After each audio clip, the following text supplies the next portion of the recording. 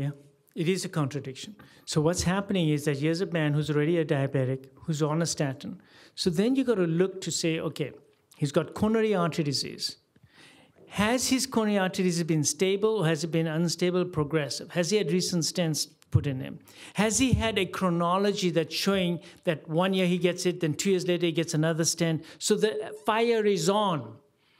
If the fire is on, if you still have the feeling that this patient is making plaque in his body, his CRP is still high, his ratios are not very good in his lipids, his weight is not perfect, he's got other risk factors that are untreated, maybe he's got sleep apnea that's still untreated, he's going to have a risk.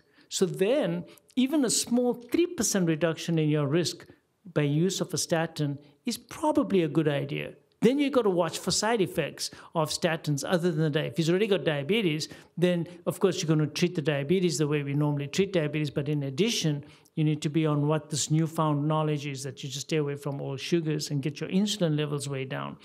We only started doing insulin levels about not even a month ago. So this is very new, to actually measure insulin levels. Insurance companies didn't want to pay for this. So again, you got to look at the overall risk for the patient. That is why sometimes we feel uncomfortable leaving patients on statins. But then we discuss it, and we always ask for side effects. When a patient's on a statin, you ask the following questions. Do your muscles ache a lot? Do you feel like you got the flu with your muscles? When you stand up from a chair, do you have to use the side rails?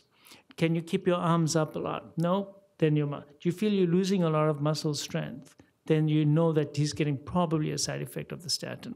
Then you look at his sugar. If his sugar levels continue to go higher and higher and higher, you need to say, well, anything I can do to make this better. So you may want to consider that that's a statin side effect.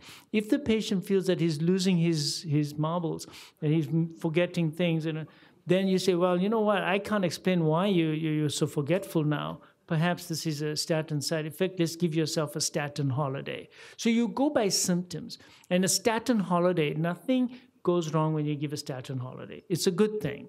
So you need to put it to the test sometimes when you just stop the statin for a month and the patient comes back and say, I felt no difference. Okay, then so it's looking at your risk versus benefit ratio. But at least we know now talking about it versus dogma. Dogma is, I don't care, you need to be on a statin, period, end of story. And I think now we're questioning it. So it's just an increasing awareness.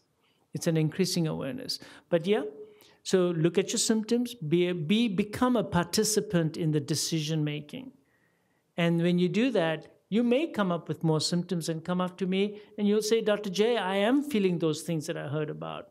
And then we can look at all the risk factors. See, that's why they call this the art of medicine or the practice of medicine, because there's very little dogma here.